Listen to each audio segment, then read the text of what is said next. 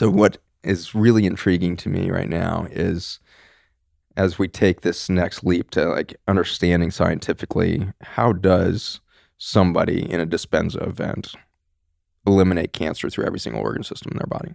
How is that physically possible? And so my lab has been working kind of backwards into this by studying Roundup initially. We started to really witness change in water structure inside the human cells.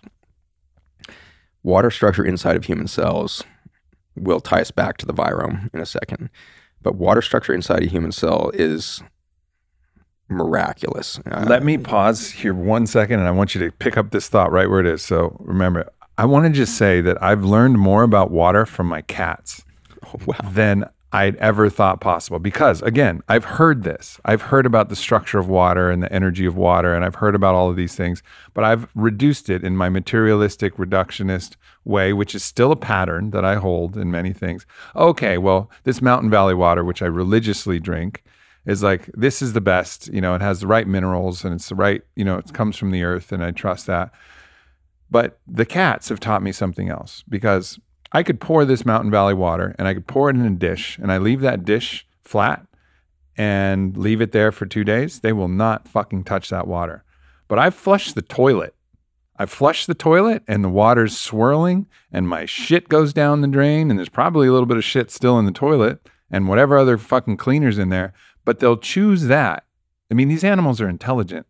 They'll choose that water that's been circulating and cycling or alive. They prefer it out of the faucet, but they'll take the toilet. But alive, it's like living water. It's like they can sense that there's something different about the water as it's alive, as it's moving, and there's something happening there that we're not aware of. And they're mesmerized by it. They'll just, every time we take a shower, they'll just look at the water like they're looking at a psychedelic vision.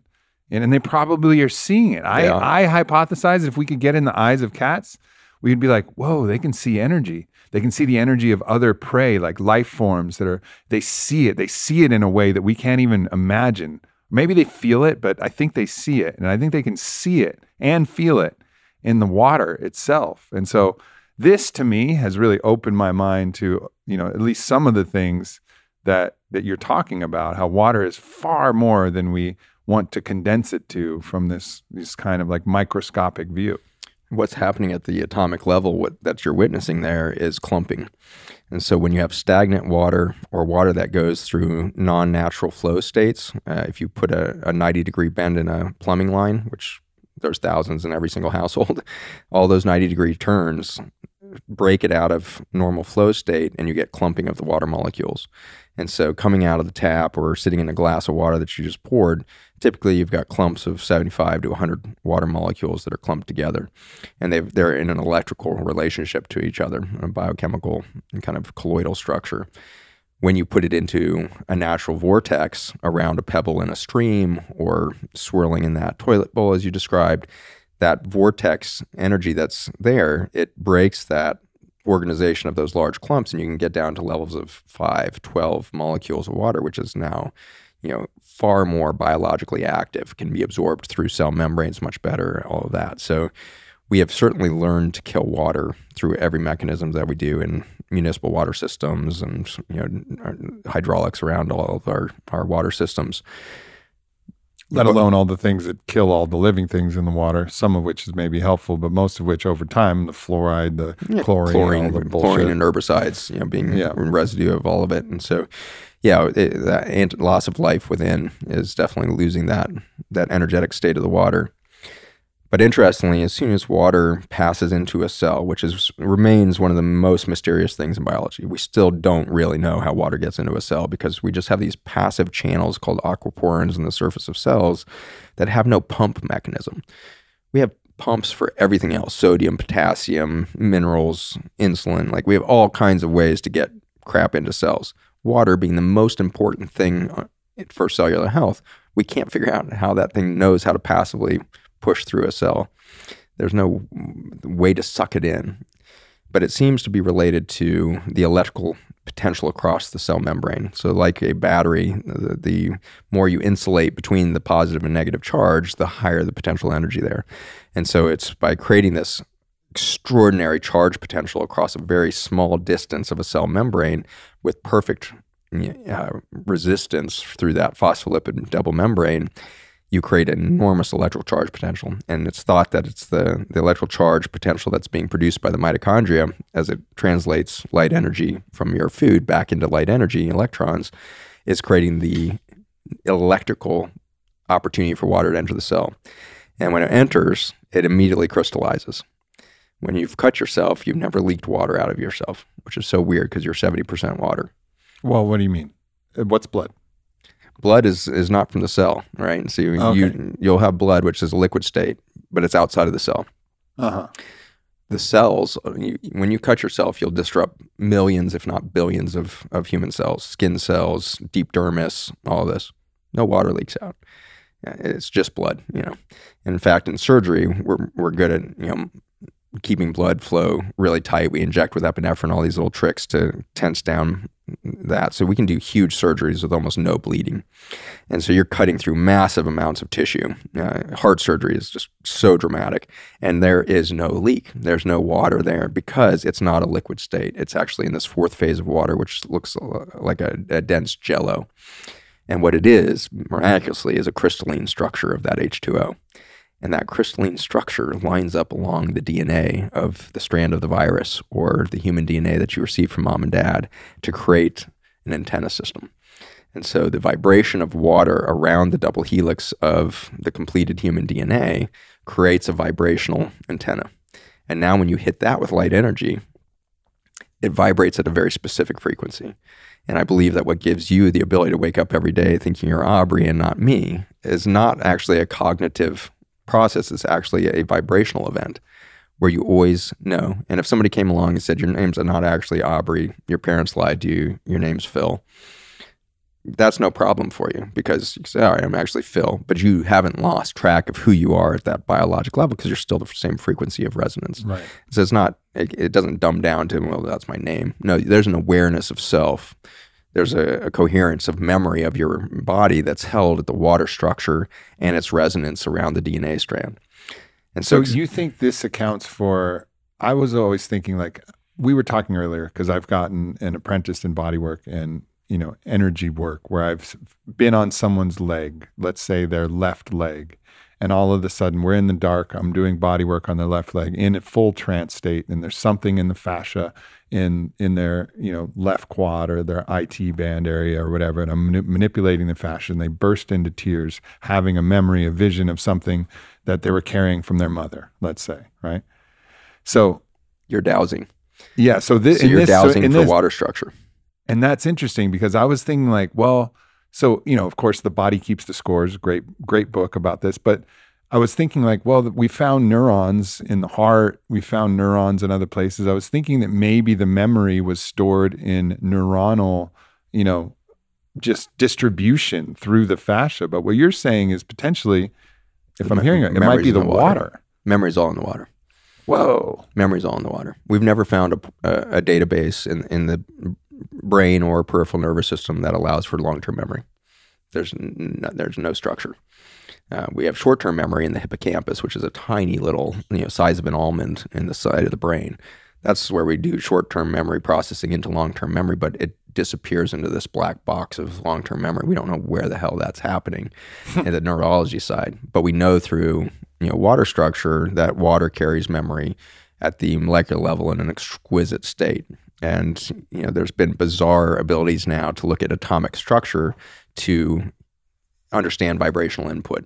There's a TED Talk, I think 10 years back or something like that maybe, but that showed how, I think it was a Stanford group, had been able to reproduce a conversation that happened in a room with a bag of chips, an open bag of chips, and they studied the atomic structure shift in the bag of chips to recreate the vibrational input that would have happened to create those, before and after events of the atomic structure of the chip bag.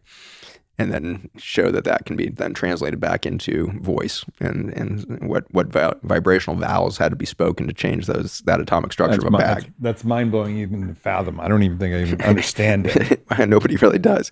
The point being, vibration affects structure, and the memory of water is in this interface between the crystalline structure of the gel state of water in our cells and that electrical vibration from sunlight, from food translation into energy, all of these things.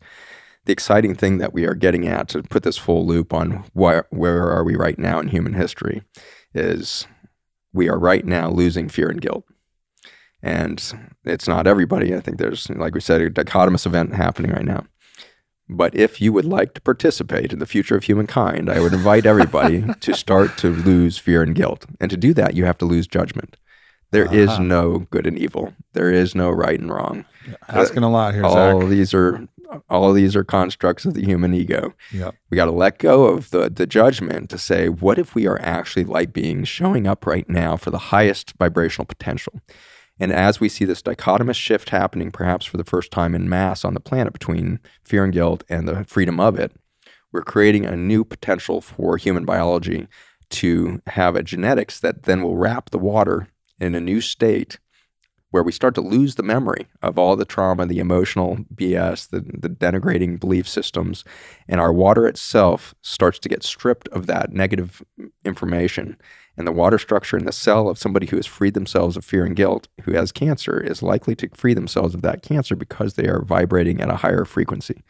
And so it's very intriguing that by the end of this decade, wouldn't it be interesting if there was at least a large segment of the population that started to be able to hold more light energy in the water structure of the human cell than's ever happened before? I 100% believe that. I can feel it happening. I can see things happening with people all around me that were impossible 5 years ago, 10 years ago. And perhaps it's because of the circles that I'm in, but I don't think so, because it's the same people that I knew. And all of a sudden, universally, they're coming online, especially in the feminine, where all of a sudden they can get into a trance state and be channeling an energy that's so powerful that it's undeniable and devastating in its strength. And I say devastating in the most positive way, right? Like just utterly annihilating with how potent it is in the feminine voice. And I've seen this, like several of my dear friends and sisters, Caitlin and Deidre, both, I've known them both for 15 years.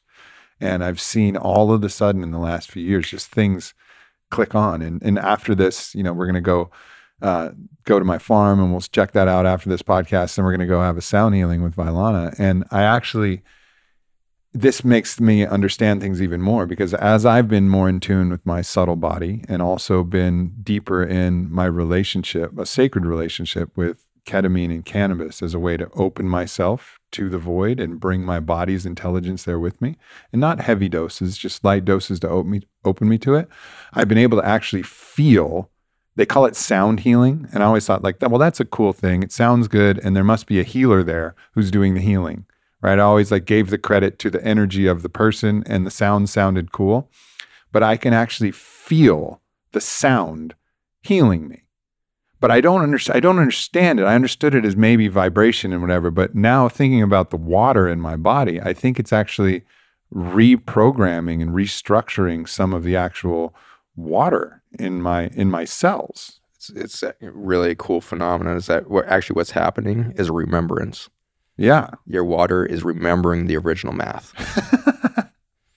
And so sound healing works. If you've seen the sound vibration on an effect of a pool of water, and see the different sacred geometry that emerges with different notes. Or with sand on a plate. Sand on a plate. Yeah. You can see this beautiful sacred geometry, which is reflected in the structures of the universe, the way that supernovas occur in the vacuum space. All of these sacred geometries happen all over the place due to vibrational input into the, in this interface between the physical world and the quantum world. And so the exciting thing for me is realizing that nobody has ever healed anybody. Health always emerges from within. And it is a remembrance of your original structure, not some new development of a new body. Yeah. And so the sound is a vector of remembrance. Sound is a vector to create the vibrational shape that becomes an antenna. And so that sacred geometry picks up universal information that's beaming down on the planet through gamma ray and all sorts of electromagnetic field radiation from the universe. And I believe this is actually how astrology works, is that the stars and their positions, the planets and theirs, the position of our planet with regard to that massive nuclear event that we call the sun at the moment of our birth is setting our water structure into a very specific vibration. And from that moment forward, we will receive all of the energetic information of the universe to the tune of that sacred geometry. Yeah. And so when somebody strikes that A tuning fork in an orchestra, all of the A strings start to vibrate. And so that's what's happening basically as you start to retune the human water structure through something like sound therapy.